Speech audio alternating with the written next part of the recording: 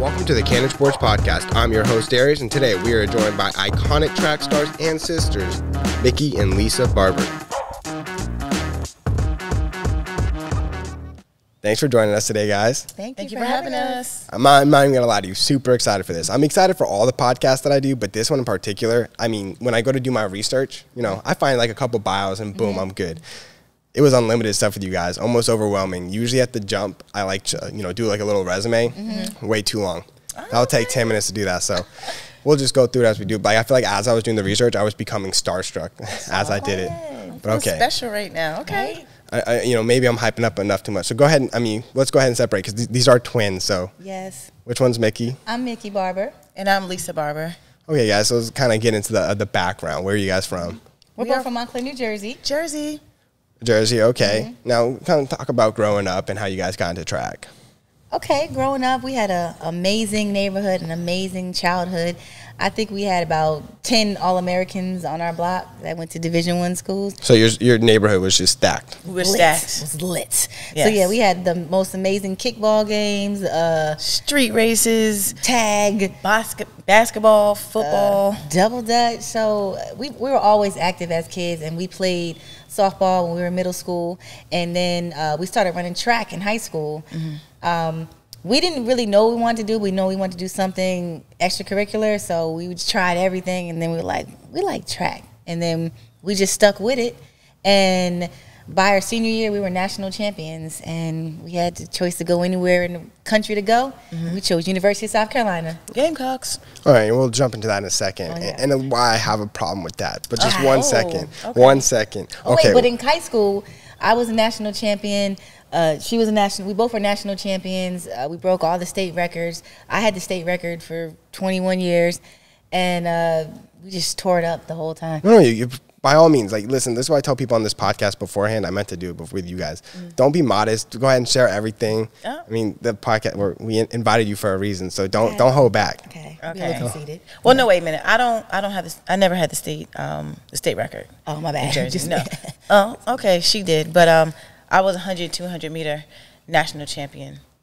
So. Okay, you know, just this small little thing. So talk about, like, because I mean, obviously, freshman year to senior year, like you said, you became national champion. Like, you guys are a big deal. How do you guys handle those, like, expectations at such a young age? You know, we didn't really have any expectations on us. Like, we didn't even know we were that fast. So our freshman year, they're like, you guys are fast. You just ran a 62nd in the 400. I'm like, what does that mean? We didn't know we were fast. So we just stepped on the track, and then we just kept getting better and better. And we were hungry. I was always like, oh no, I gotta be better. Oh, she beat me. Oh, I hate losing. Miki's like the worst. I'm a sore loser. She's very much a sore loser. I am too, but Miki is like more so. Oh yeah. Hold on, funny story. I remember, you know what I'm about to say. I already know. Freshman year in college, and we were all at my teammates. Oh, I thought you were talking about freshman year of high school with the girl, and I was like, get her. She was beating us from Patterson. Oh, not that one. Oh, sorry. Well, this is. I start with the high school one. Okay, you go first, because I forgot. So we were racing. We were racing. It was the sectionals meet, and it was me and Lisa, and there was a girl from Passaic in the middle of us.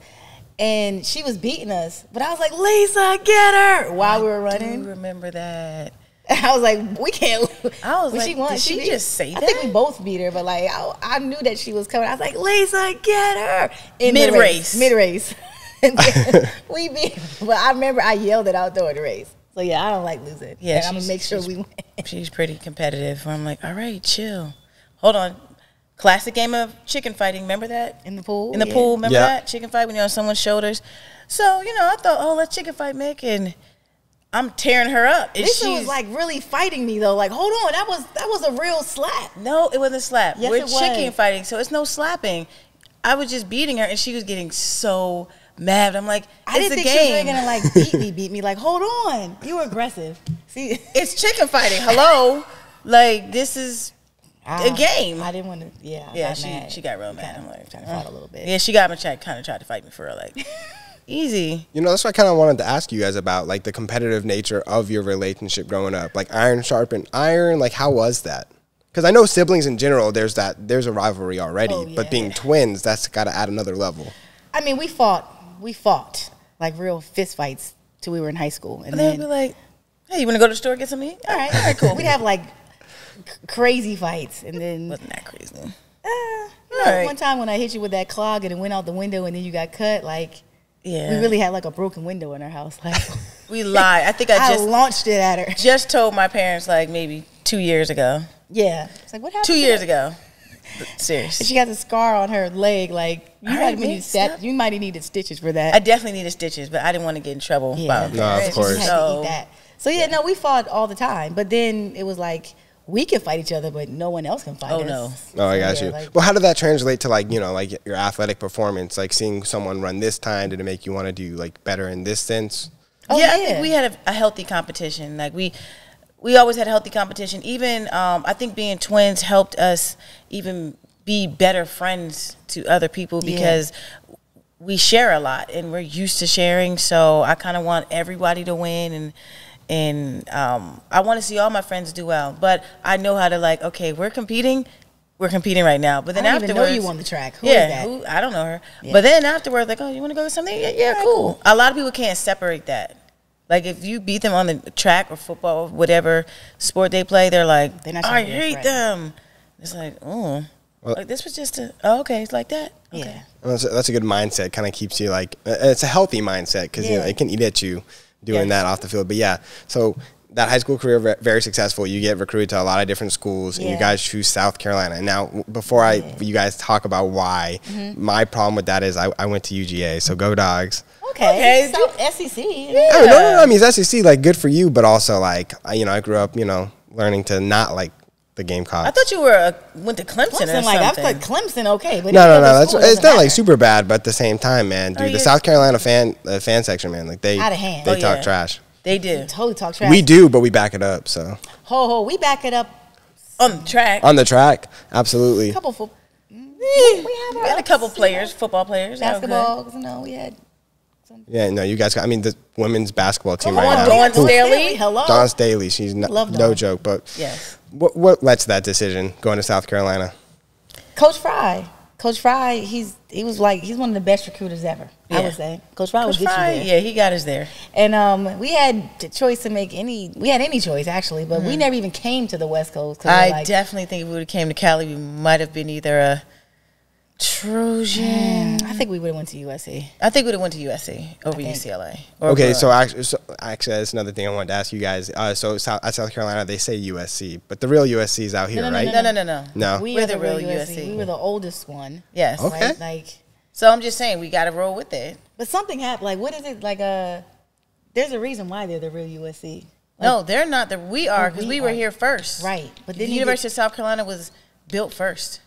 You're right. Well, I can settle that argument right there. But Something, but they had some backup to why. Maybe because they're kind of better. No, it's Oh. something that they proved it a long time ago. But we're Hey, still the real USC. We're still the real USC. okay, what I'll I give got. it to you guys. We're going with that. I'll give it to you guys. So talk about that college experience. Obviously, a lot of success there too.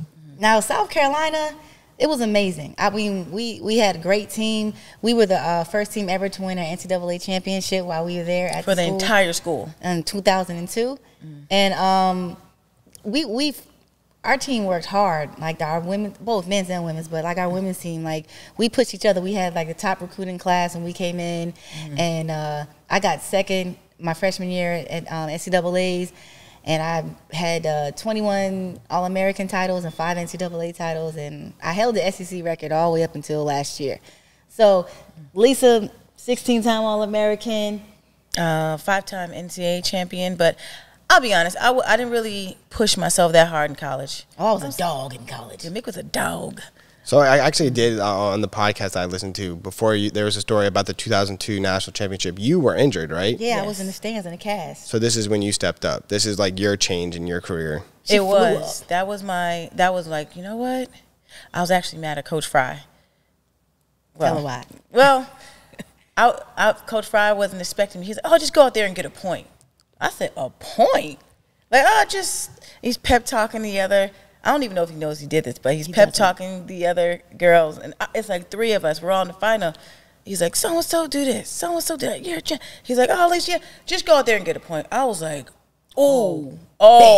bet. Like, and that just, I don't know. It just changed my mind. Then I ended up, like, becoming the NCAA runner-up, and I PR'd by 2 seconds in then it was like, wait a minute, that's not Miki Barber. That's her twin Lisa Barber. What's she doing in the 400 meters? Yeah. She didn't even run the 400. She ran the 100. Yeah, I didn't even, but it's just something clicked. And then, so I thank Coach Fry for that too. And Coach Brown. Because Coach Fry believed in you because you were like, I don't want to run the 400. I run my 100-meter runner. Yeah. And Coach Fry, Coach Brown, Coach D, Coach Sargent, Coach Alden, Coach Shaw.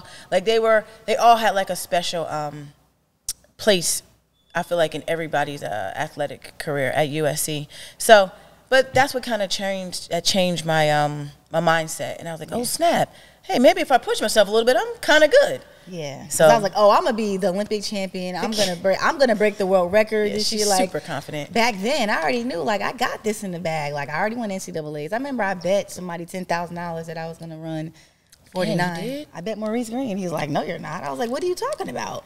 Oh, I didn't run it, but well, it was a good bet. come on, I really thought I could. Confidence. I mean, yeah, you have to have that mindset to be Confidence successful is at that key. level. Hello. And also, I don't think a lot of people realize 2 seconds off of 400 is insane. It was. That's a long time. It was a big jump. I almost fell out the stands watching her because I was in the cast and I like fell through a gate on the stand. I'm like, that's my sister. Because she was coming and then she just went past everybody and right at the end, I forgot her name. She got Allyson her, but like Beckford. Allyson Beckford. And it was like she was supposed to win. Everyone else, Lisa wasn't even in the car. I'm telling you, they were like, oh, where'd she come Wait a from? minute, that's Lisa. Yeah. Yeah, that was I it. remember coming around the curve like, oh snap! I'm kind of up there. Like I was looking at, because I was in lane 3, so I was kind of in the back. But then I just had this burst of energy. But that, you know what? That was a changing point. Where like I was like, you know what? It's all up here. You got to believe in yourself. Yeah, I've been a believer. Since. So now you guys are both big believers, that big confidence boost. Well, Miki's still like She has to catch up to my confidence. over the top. But, Hello. Yeah. Well, you know, again, the high mindset, which helped you accomplish at the highest of levels. Yes. Now, the transition from college, obviously, you achieved as much as you possibly can in college, and then transitioning to, you know, the higher levels, world championships, both have medals. Yes. Yeah. That was a Go ahead hard and share part. some stories because it's Okay. insane. I'm like looking at all this and I'm like, well, actually, I'll say more later, but you go ahead. Okay, well, the transition from college to professional, it wasn't like the normal way. Well, Miki she had got injured. She's still in the cast. And then I wanted to run, I was a 400-meter run. I just got a gold medal world championship in the 400-meter relay. My teammates were Sha'Carri Richardson, Demetria Washington, and Gerald Miles Clark. But then I was like, cool, I like this, but my passion is like the 100 and the 60-meter and 200-meter. So then I switched coaches from Coach Fry, then moved to Raleigh, North Carolina. And that was a different experience. But okay, yeah, that was a different experience. But then when I first got there, it was like, whoa, this is hard. Like this is, if I don't do good after this, I called it my make it or break it year. If I don't do good after this, and I'm just not good enough. And you have to be realistic with yourself when you're becoming a professional athlete because it could take up a lot of your time. So I gave myself that year in 2005. If I don't do well this year, make the U.S. team or something, then I'm going to quit. It's okay. And I did. And I became a U.S. champion and a world champion. And again, that was another, like, and I just rededicated myself. I was like, you know what? I was like a C plus B student athlete in college. So taking it to the next level, I was like, you know what? I'm going to put in an A for effort. Like, really, I'm going to really buckle down, watch what I eat, journal everything. I'm going to get my sleep. I'm going to study, like all these things. I'm going to be organized, like all these things that I said I'm going to do. And that all transferred over onto the track and off the track. So that really taught me a lot of discipline. And then once I did that, I was like, dang, this was kind of easy. Maybe if I just kept doing that. Kind of easy. That's insane. I mean, world champion, what events? Let the people know. So I'm a world champion in the 60-meter dash, a world champion in the 4x100-meter relay, and a world champion in the 4x400-meter relay. All right, Miki? I'm an Olympian in the 400 meters and world champion in the 4x100-meter dash. But I made 5 world championship teams. So, Same here. Yeah, and with me, when I came out of college, I was hurt. The doctor said I was never going to run again. And I didn't believe that. So of course you She did. didn't tell me they said that until like I just 2 told years her ago. this last Maybe year. a couple of years, but I didn't think about that. And I remember when I got out my cast, my foot was dangling, and I was like, I'm going to the track. What is this, 2002, or is this when you were 2000. No, I had 2 Six. surgeries. I had Oh, I okay. had surgery in 2003 when I graduated. I had stress fracture, and then I was telling them like something's wrong. And they're like, no, it's not. And they're like, oh, something is wrong. You need another surgery. Like what? So then I got another surgery, and then that's in 2005, and they were like, okay, you're gonna have a limp for the rest of your life. And then I was limping, but I didn't know that. So I'm at the track, and I was dragging my foot. I just remember Lisa was like, I was like, how do I look? She was like, you look great. I just felt her face, but It was so I was like, bad. all right, good. She didn't say I look bad. But her like, face said ooh. everything. But then that was year, bad. we didn't train together. We never really trained together until we trained together 2 years in our life professionally. That's a long time. I don't know why, but we never trained together. So when I started training, I just came back. And then in 2006, I made the U.S. championships. I felt really good, but I came back. That's when I signed my first Nike deal. And I was with them for 7 years. And then I made teams, kept it going. We've had like ups and downs. We moved a whole lot of places. Yeah. And then we came to L.A. I came to L.A. And then I've been here for like a decade now. Yeah. And it's like, do I She's live definitely here? an LA girl. I am, but I don't feel like I live here. It's like I'm still visiting places, but I do live No, here. I kind of feel the same way. I've been here about 3 years, but we'll talk more about the move and the transition in a second. I'm still trying to focus on some of this, sorry. these accolades. I know. Okay. So it's throughout this career. I mean, again, you win the world championships. You know, make an Olympic team. What out of that success? What is one of those things, or like throughout that whole thing? What is the most rewarding? Whether it's an experience, moment, accomplishment. What stands out the most to you? It could be more than one thing. Honestly, it's not. To me, it's like the comeback, because I never feel like I've done enough. I don't really feel like, oh yay. I never been comfortable. It's like, you got to do more. It's always that like pressure on your back that people don't realize. So to me, it's not really the big meets. It's like, okay, I came back from this injury that thought it wasn't gonna come back from, and I do that like every year, and it's like I still got it, still something in there. So to me, just having that faith that you can come back from anything. So it's not just like, to me, Pan American Games championships, that was a long time ago. It was 2007, but that's when another breakthrough, because I wasn't even really supposed to be there or run that fast, and I broke the record, and it was a lot of adversity that I was going through, and I just blocked all that out, and I did it. And then that set me up for world championships that year. They were like, oh. And then I was able to be on the relay and be in position and make a lot of money that season from that one race that I wasn't going to run, and I ran. So it's so many different times where it's like, oh, my season's over. Then it's like, no, it's not. You're still here.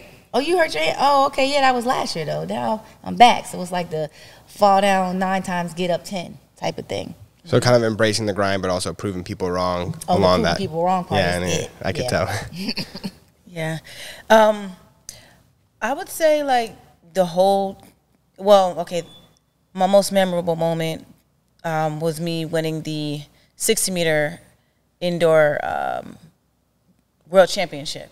That was my first individual title that I won, and at the time it was the third fastest time ever ran. So right after that, I just knew like, oh, I'm breaking this world record. Like, it was so close. I ran 7.01. I think the world record was 6.92 at the time. So I was like, oh my gosh, I was right there. And it was so smooth, but I hurt my Achilles after that. And but that was another breakthrough moment for me, where like, okay, I can do it. Like, whoa. And there was a lot going on during that time.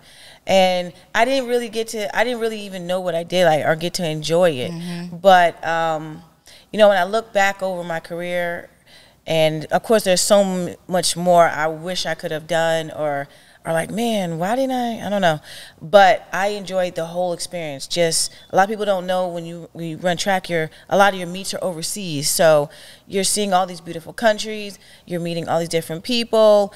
You're on a plane, like, well, the structure of the meets have changed over the years, but I mean, seriously, you can be in 1 week, you can be in Russia, then you can go to China, then you can go to Paris. Like, so you just had to get used to like just traveling a lot, and and just taking in the moments and just be ready to go as soon as you get off that plane. And you had to adjust. Track and field is about like learning how to adjust as well, because we're outside a lot, where you got adjust to the weather, time changes, and just different things. So the whole experience of just being a professional track runner was pretty doggone cool, I would say. So it's nice to like kind of look back and see all the experience you got. And you mentioned it, like the bunch of traveling that where track takes you is kind of amazing. People don't realize that. Were you able to take a lot? I mean, I know a lot of times you had, like you said, you had to focus, but were you able to take that in? Like, I did. I know I did. I don't know about. I did. Lashinda Demas, she's went to South Carolina as well, world champion, Olympic gold, American record holder. So she went to South Carolina as well, and we traveled together. So for 2 years, like I was like super dialed in. I didn't go out the room. I would just go to the meets. But then when she came, we were like, wait a minute, hold on, let's go to the stores. Let's go, just get outside a little bit. And I was like, man, these places are beautiful. Like literally that, you work hard, but then you also have to take it in, because you may never get a chance to do that again, to where like, you're in Paris every summer. You're in Monaco. You're in Monaco. Like these are places we compete that was just, it came normally that I'm glad I did take those moments to enjoy where I'm at and embrace it, and with my friends. There was a lot of us over there, and we all became friends, and it was like, okay, don't go, don't travel. I mean, don't go walking around too much, like 2 days before the meet.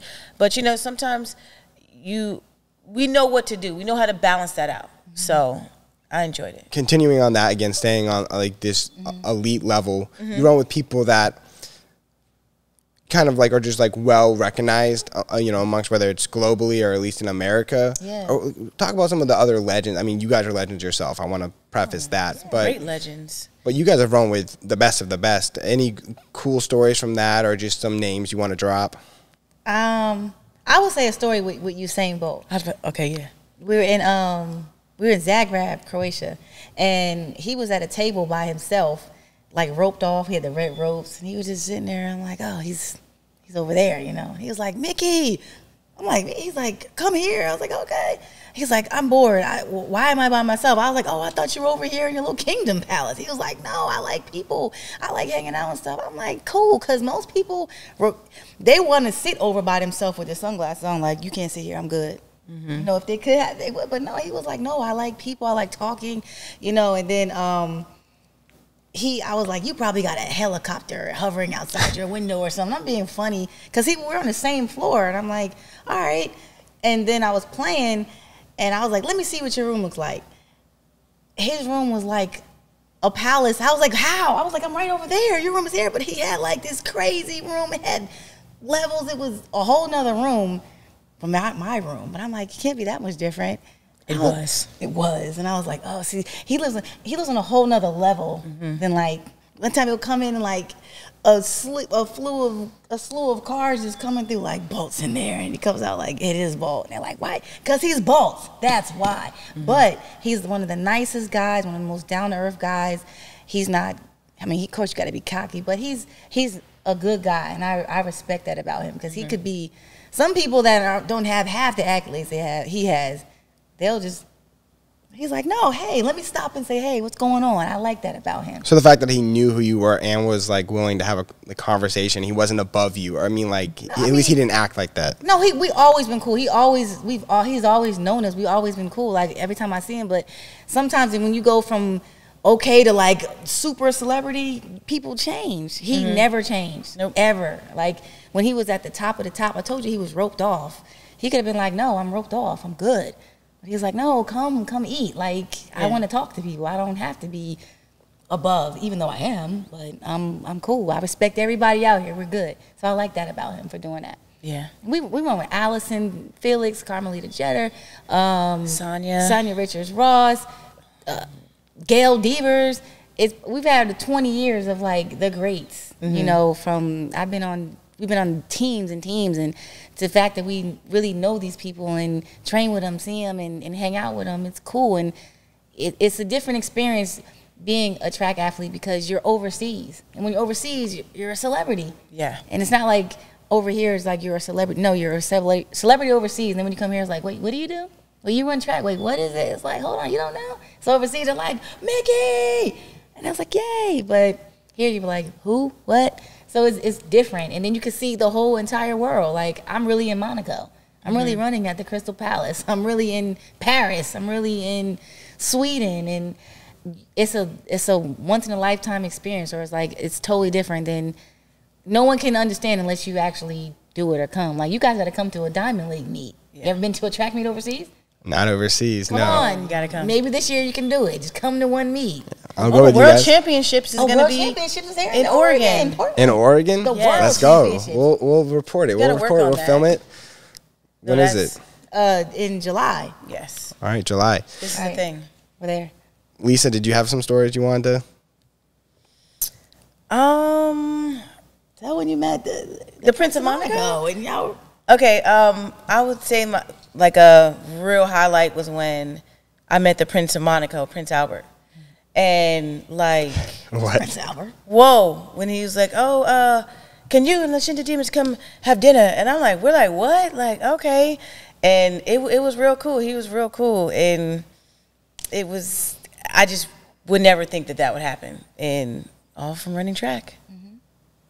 It's insane where sports can take you. You seriously, yeah. Now, you guys kind of like mentioned a little bit because like some of these star people, they've always had this ability, but then they just rise to this other level of fame. Yeah. And there's other athletes who have this ability, who have the accolades, but then they don't like kind of necessarily make a name for themselves. So I guess there's multiple levels I want to go into. First is how do we get more visibility for track? Because I personally don't think it gets enough love.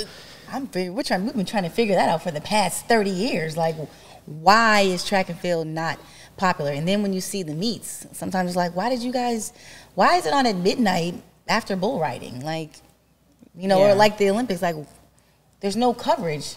Yeah, I mean, this past year, like the 100-meter, like, the Olympics, that Yes. I feel like there was nothing, and then all of a sudden I saw a tweet, so and so wins the 100-meter. I'm like, When was that?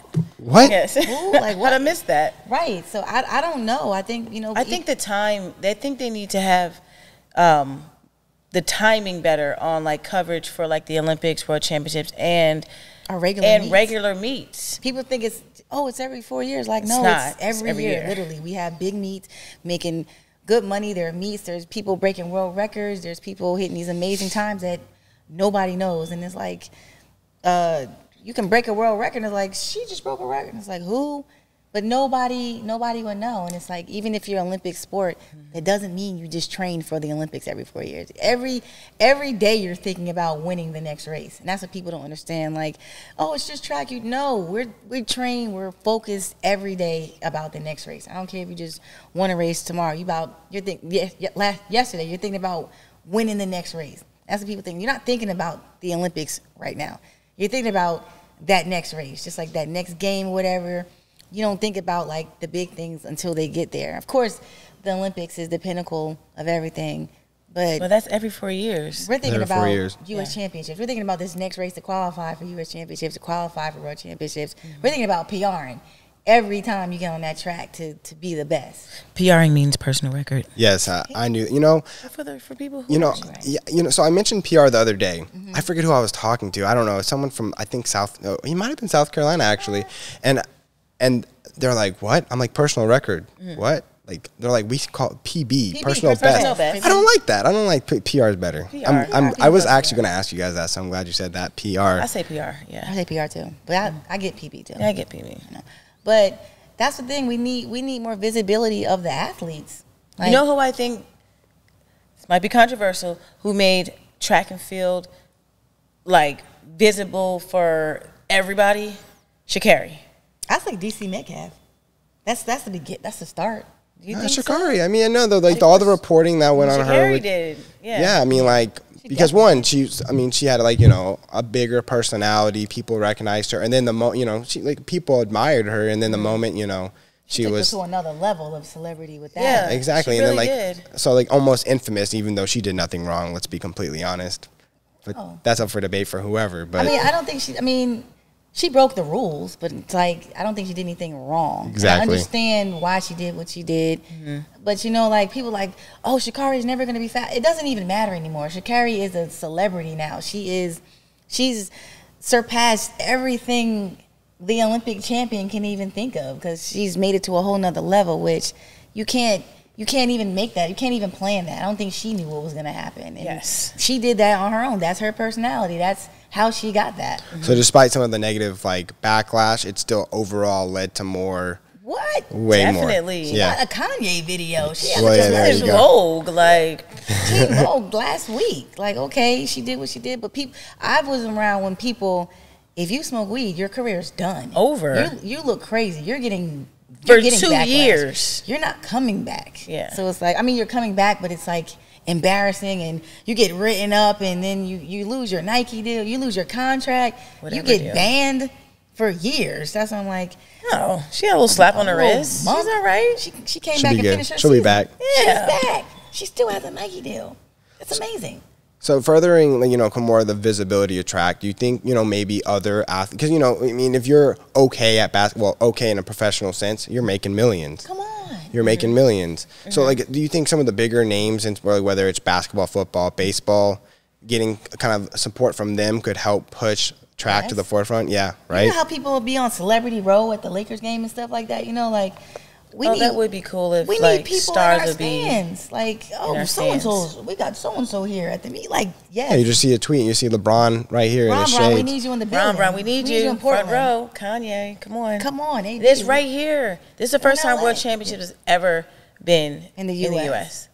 Like, it's It's big. total different. This is not your average track meet. World this Championships is- is like this is it. being at, The Olympics. yeah. It is. The whole world comes here, but now we get to experience in the U.S. Amazing. So we need some more big fans people in there. and support, like you said, from other athletes, stars, and better showtime on TV. Can we not see it Showtime, at 2 showtime. a.m. Can we show who the Or athletes 11 a.m. are? on a Tuesday. Tuesday? No Why? one's home. How about prime time? Visibility, again, like, I think showtimes, you know, like, when it comes on, air times, not showtimes.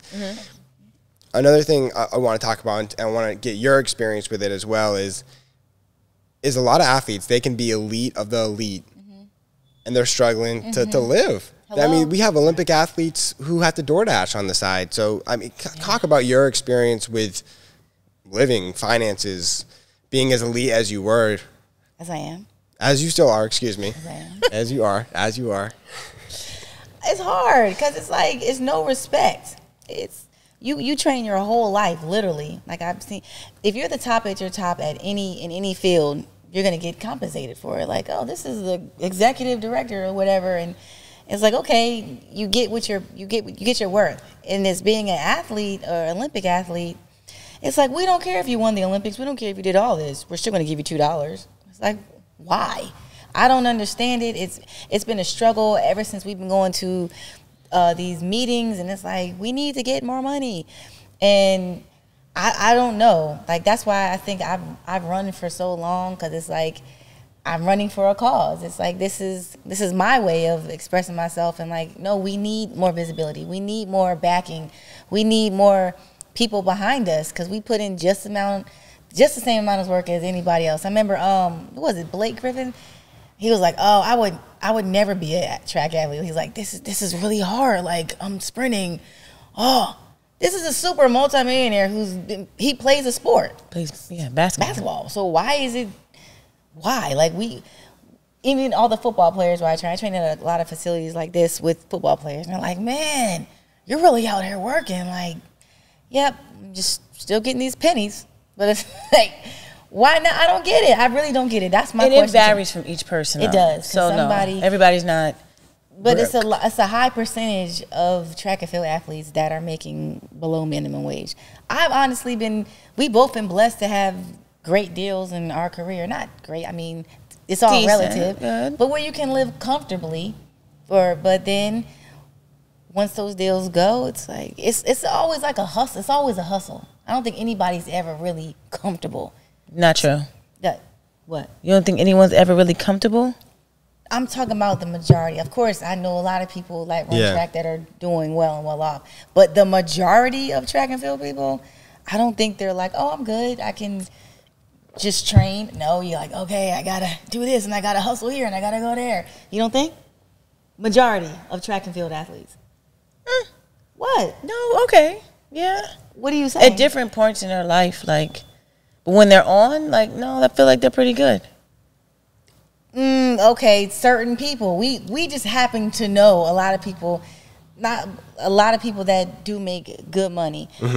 We know them. Then there's a lot of people like, no, I don't have a contract. I'm getting an equipment deal, and I work at so-and-so. You don't know a lot of people like that? What? I'm being honest. How are you being honest? I am. Right? You don't know a lot of people like you've had. I'm saying like top 10 in the world or the U.S. Like I feel like they're doing pretty good. Well, I think nowadays with social media, it's a little bit easier to kind of get that traction. Kind of like we talked about with Sha'Carri. Like this 20 years ago might not be the same thing, you know? Yeah. No, 20 years ago she would have been banned in. Yeah, I don't there even you know go. Like we shit. talked been about banned, that. like, oh, what? Oh, I yeah, know no. people 20 years ago that got banned for This would smoking not weed. happen at They all. were 5 years number one ago. in the world. Yeah. They got banned. The Nike contract was gone. They had to go back and ship themselves back and never heard from them again in the sports world. That would not happen. That would 5 not years happen. ago. Yeah, 5 years ago. The outcome would not be that. So she's blessed. She's special. And like, I'm glad it happened. Okay. Yes. Can we talk about this? Like, let's bring this up. Like, what are we doing here? To me, like, do you smoke weed or not? I mean, do you keep it legal or I don't get it. Like, basketball you can smoke weed. Yeah. Right? Track you can, or any other sport. So it's just, I don't know. Yeah, no, that's a whole other can of It is, worms. it But is. yeah, Let's we'll, open that let's up. the next podcast. Okay, That's yeah. what we'll do. Right. But Oh, so we can come back? oh, absolutely. Okay. Navigating that, what advice would you give athletes as far as navigating, the financial struggle? You got to have the right people around you. Yes. Because that's what matters. Your agent, your coach, your support system. You got to support your support system and the support system has to support you. Because they're the ones who's in control of your career, basically. They negotiate your contract. Your coach is who you need, who you look to for guidance and stuff. And if you don't have those right people that really have your best interests, you can, in anything, you can Get go lost. on a whole nother level. Like, what just happened? And I think, honestly, in certain instances with us, like, we didn't know that certain things weren't right for us until it was too late. Like, oh, okay.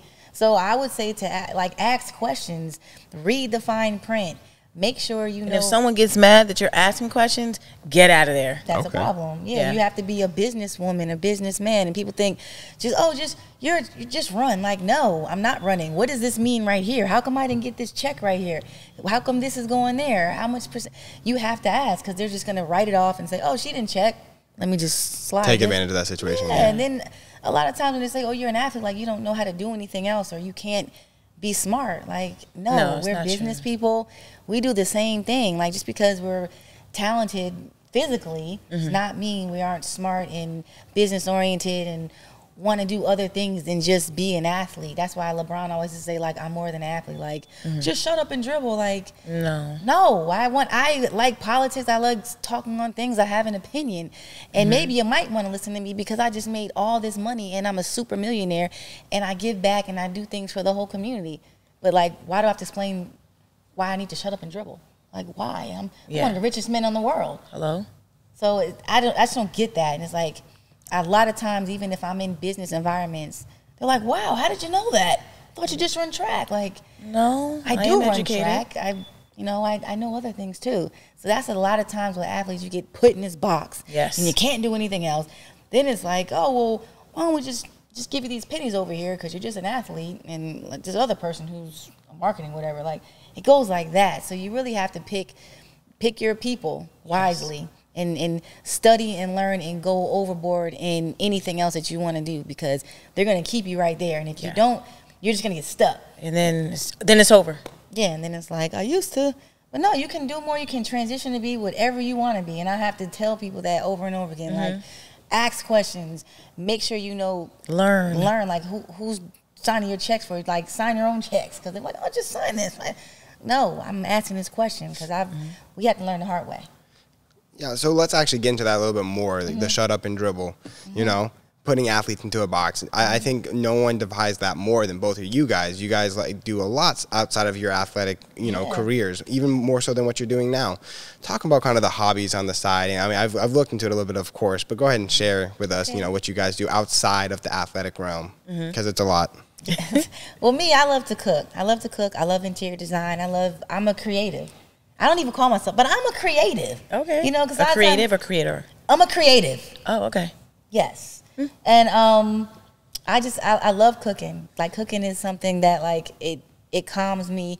It does something. It's one of my passions, and I always wanted to be a chef or like have my own show and stuff like that. So now I do a lot of meal preps. I'm always coming up with new recipes. I love like making pretty spaces and stuff like that. So if I could be an interior designer or a chef, that's my other thing I do. And Lisa, she's a great jewelry maker. She's a creative too. Bracelets, right? Can you talk about that a little bit? Okay, I have a jewelry line called the Honey Collection. I started in 2010, and I basically started using healing stones because I got into a car accident, and I was in Canada, and then this lady gave me this carnelian stone, and I was like, wow, she just gave it to me. And then I started looking up meanings of stones. So from there, I lived in Atlanta at the time, and I made my own bracelets. So when I had them on, people were like, oh my gosh, where'd you get those from? I was like, I made them. So that's how I started my jewelry line, and it's still flourishing. And I use a lot of precious stones, hematite, agate, onyx, like all healing and protection stones. Everything is handmade. So that's still going. I also started a juice company called Body Code, and that's going off. Fresh juices, make them myself. Have about 4 different recipes. So everything I do here is like pretty much local. And then I also do body cavitation. It helps women or men lose fat around their stomach or whatever body part they want to do. And we also do personal training. Yep. So, we have a lot of different things that we do. And also I founded Fearless Minds. I was just about to say Fearless Minds. Fearless Minds, be fearless in your Minds. journey. So that became official in 2015, and we've been to over 250 schools, U.S., and that was special to me because I would say we started in Jersey City, and we went to these schools, and they were like, man, these kids, they did horrendous things. And I'm like, horrendous? They're like, horrendous. Like, oh. But with us, they were really engaged with you guys. And they were like, normally they're quiet. They weren't really speaking. I'm like, who? Michelle over there? That's my girl. Like, he was like, I know, because you guys really got them to engage with you. So we would do something at the end called Face Your Fears, and make them get up and come do like a little talent show. And then too, we will also, if they have a question, a lot of times we'll make them stand up and say their name. And that can be kind of scary. They're in an auditorium and public speaking. And a lot of them were kind of shy. And that's why sometimes they might act out, because you never know what's going on with them. And we'll be like, come on, get up. And they'll be like, no. Then they'll get up.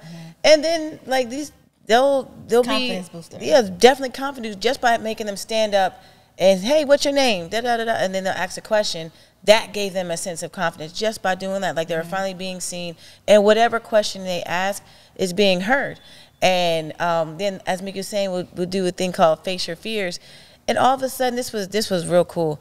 Like, we found singers, poets, gymnasts. Like, they were really doing backflips. What are these, like middle school kids, high school kids? Middle school, high school. Middle school, high school. It is also college, helped, college. It also helped with some of the questions they're asking. We'll ask, so is anybody, like, say, scared of going to the 7th grade? And they'll be like, yeah, I am really nervous. I'm also nervous because my mom and dad are getting a divorce, and I don't know how to, like, they were, like, saying, like, real deep things. So afterwards, like, the principal was like, whoa, I didn't even know they were feeling these things, or they're really asking questions and saying how they feel. And they never did that before. They never did that before. And they're saying it in front of their peers, where, I mean, that's a good thing, because a lot of times people don't feel heard, or they don't feel listened to. So by the end of our Fearless Mind tour, you had they're not even scared to do anything anymore. They're literally doing backflips. Yeah, one girl, she was she was about to be expelled or something, and then we came back and connected. They were like, no, she's getting good grades now. She's like, ever since you guys came, and she came and spoke on the mic. We were like, come up, and she came and was asking questions, and yeah, they were shocked. they were like, she would never do this, Yeah. and she did. So that was the way we could connect with the kids and Yeah. and give them the confidence and let them know that you guys can do whatever you want to do, even if you've done crazy things. Like, you can always come back and change. Don't ever feel that you're not good enough. So that's why I said fearless minds, because you got to be fearless, and that's why I'm fearless. I'm confident. So you got to just be your own cheerleader and just go with it. Yeah. So that's the one thing we want to keep going. And I've been doing a lot of events. Like my grandmother, she's passive Alzheimer's disease, so we do a thing called the Big Ride. My grandmother and my grandfather on my father's side, my mother's side. Gotcha. But my grandmother died 20 years ago. My grandfather died 5 years ago. And it affected all of us. So I was like, you know what? I want to do something special. Yeah. I always said that. And I'm like, I'm going to have a bike ride around my town. We're going to raise money. We're going to create awareness. We're going to do all that. And we did it. And now it's going to be our 3rd year coming up in October. Yeah. And it's getting bigger and bigger and bigger every year. So things like that for the community. It's a 10-mile bike ride, too, around town. Yeah.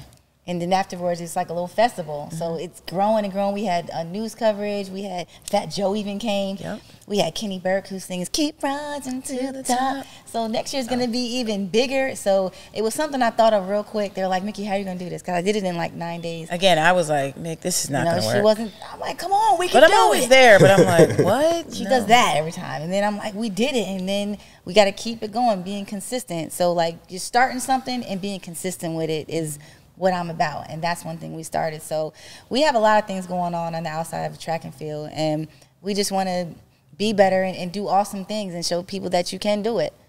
Just like us right now here at RA Sports Performance. Like, we really do coach prospect NFL players. Well, actually, pro day and combine. And this was awesome to us because we really get to see them, grow and help them. And like, it's not just about speed, it's about life. Like, guys, don't do this. Or like, guys, no, seriously. And they're like, oh. Yeah. And then the dynamics of us as women coaching men, they're like, oh, you guys do know what you're talking about. Like, yeah, we don't have to play football, but like, we're going to show you how to get there. We're going to show you how to cut. We're going to show you how to do all that. And we know what we're talking about. And it took them a while to like, oh, okay. Yeah. So It's been pretty cool. That's what I wanted to go into next, because like after the athletic part of it, I mean, well, you guys are still athletes, not taking away from that, but the training part of your career, I mean, getting into the field, actually right before the podcast, before you guys got here, I was talking to Dwight, the owner, Dwight Ross, the owner of One Sports RX, and he was talking about, you're just like, you guys are so good at your job, and I guess, in this field of training, especially professional athletes at this level, not many women. Yes. And here you guys are all showing out. So talk about that kind of like that experience of entering a man's world, if you will. It's a man's world. It's a lot harder when you're actually in it. It's rewarding, but it's like, okay, we still got a tough battle to fight. Yeah, you have to prove yourself. Yeah, you got to prove yourself every day. Just even if the way you look, they're like, oh, you don't know what you're talking about. And it's like, yes, I do. And it's like, this is that. And like, oh, okay. I noticed it. Like sometimes even men speaking to men, they're going to shake their hand. They're going to look them in the eye. They're going to talk to them. Sometimes people won't even look at us. Like, it's like, oh, you guys are the coaches. Like, hello, yes, it's us. Like, oh, we did. They don't even expect us to have the position we have. So that's what I want to show women and young girls. Like, I always knew I wanted to be a coach. I wanted to coach professional athletes. I felt like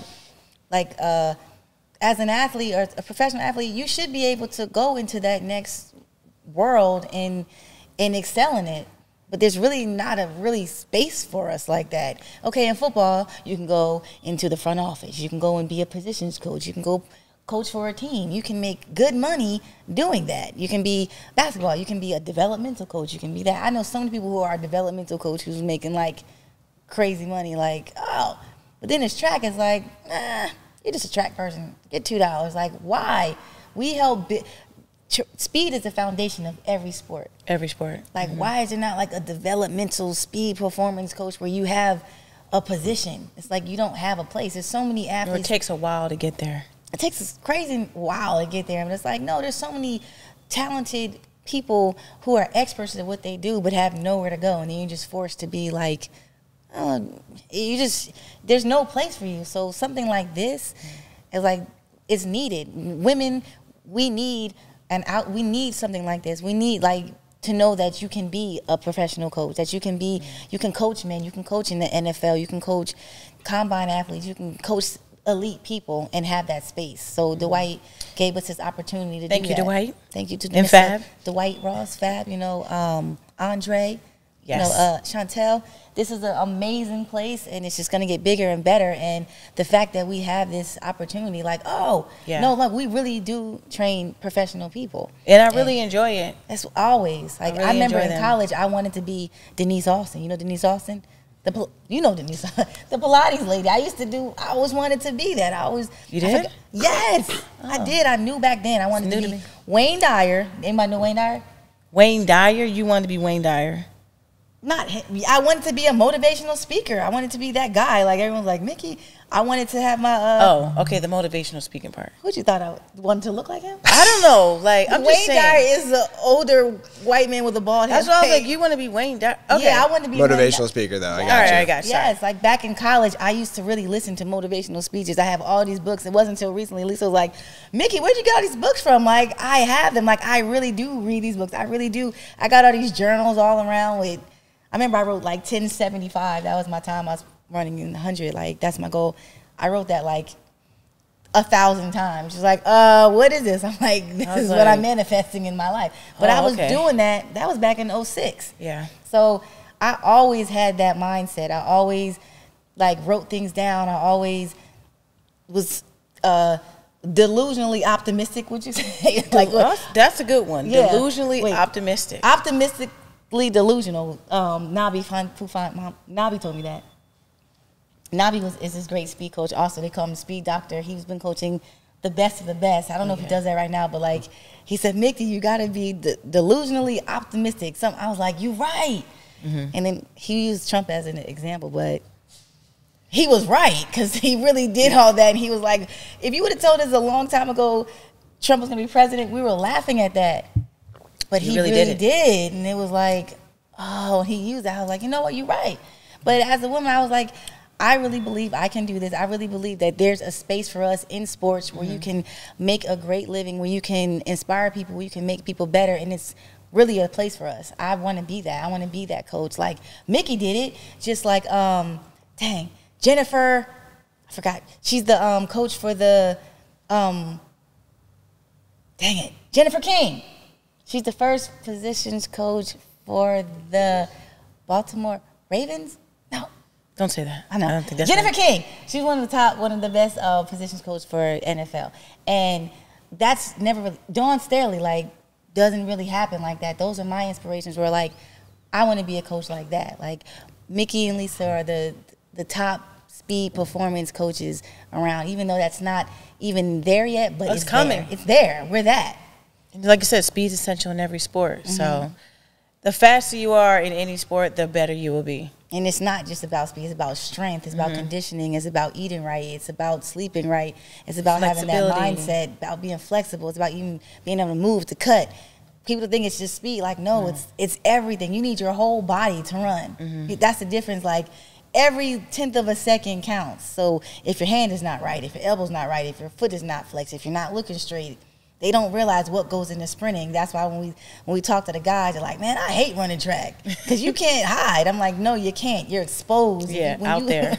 Even when DC Metcalf ran, it was like, he's going to run, beat Usain Bolt. I'm like, no, he's not. Guys don't understand that. He's amazingly fast, but get him on the track with some track people and watch Finishes last.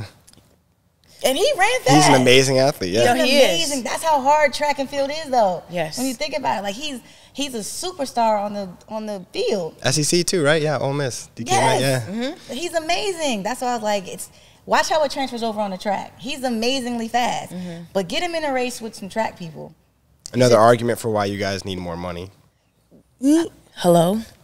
Yeah. You know, like that, and how track and field is cool. Like, these are and another thing, he'll tell you that's why he's so good too in football, because he knows the conditioning of like running track and the speed and the strength. It helps you. So if you can make it through some track workouts, and it's not just on the track, like I said, weight room too. A lot of people think track guys are like, oh, they're small. No, they're not. They're going to put up 225 easy, times. Easy. Like easy. We can put up 225. Now? No. Okay. We put up 225 though, seriously. That's insane. Seriously. I think I might try. Give me 2 months. We'll report back. All right, we'll come in here. We got RX here. She'll get it. Like, I promise you. You know okay, the times wait, I've seen her run? chill. Even that with Lisa. Lisa will be in practice, and she'll be like, Mickey, I don't think I can do it. I'm like, what do you mean? It'll be some crazy weight doing a power clean. I'm like, I know you can do it. She'll get mad at me. I'm like, what are you trying to test? Mickey's just so like, but why do you question yourself? Like, I know you can do it. And what did she do? Easy. I'm like, confidence go is key. into it. Like, I don't. When I do something, I don't question if she tries to delusionally optimistic. Delusionally optimistic. Still working on that. I am. Hello, I'm Halle Berry. Like, there we go. That's my confidence. Delusionally optimistic. Mickey Beyonce.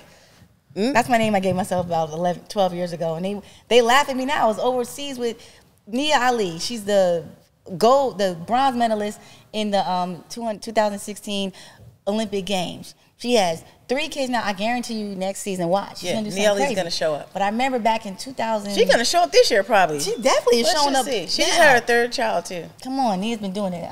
We'll shout out real quick. But I just remember we were overseas somewhere, and it was all 3 of us. They're all hurdlers. And I'm like, guys, you got to get your Beyonce on. I was like, I'm Mick Beyonce.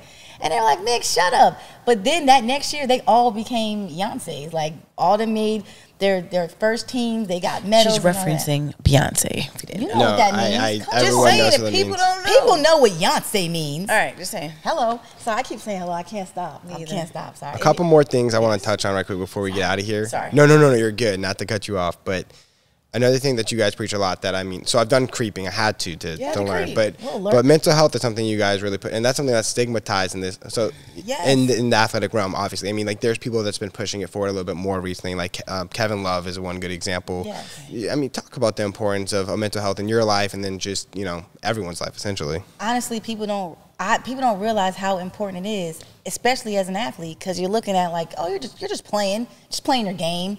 It's not that serious, but like, no. When we go out there, it's like our life is on the line. Like, we're serious about it. And with any athlete, like, that's what matters. But when people don't really respect what you do as an athlete, it can play with your mind. Even when the basketball players, when they're talking to them crazy, and the fans, like, when they want to jump in the stands, like, no, you don't get to talk to me like that, because I'm not just an athlete. I'm a human. Respect what I do. And a lot of times that gets overlooked by being an athlete. And we need that support. We need to know that we do matter, and that even though we're playing a game, like, this is our life. This is how we make our living. We're away from our family. We're sacrificing holidays and good times and even childbearing. Like, you give your all to the sport, and then you don't even have an outlet to really talk about it, people. So mental health is